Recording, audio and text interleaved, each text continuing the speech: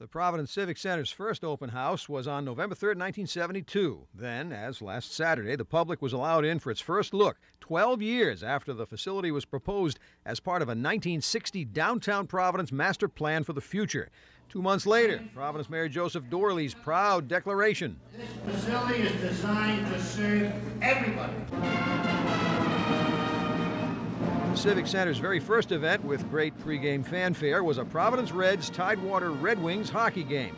Since then, of course, the center has hosted many sporting events, from the Reds to the Providence Bruins more recently, the Providence College Friars, and many tournaments.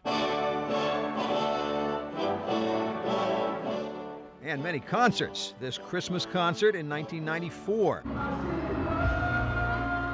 And some that caused controversy. At this Bobby Brown concert in January 1993, one spectator was stabbed 3 times on the Civic Center concourse, and shots were fired at other concert goers. In fact, some of the center's earliest concerts came with controversy.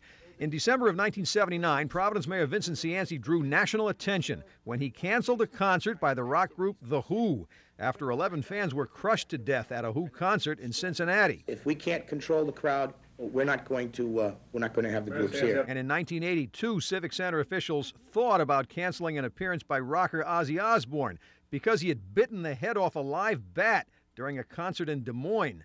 Osbourne did appear at the Civic Center, and no animals were harmed during the concert here.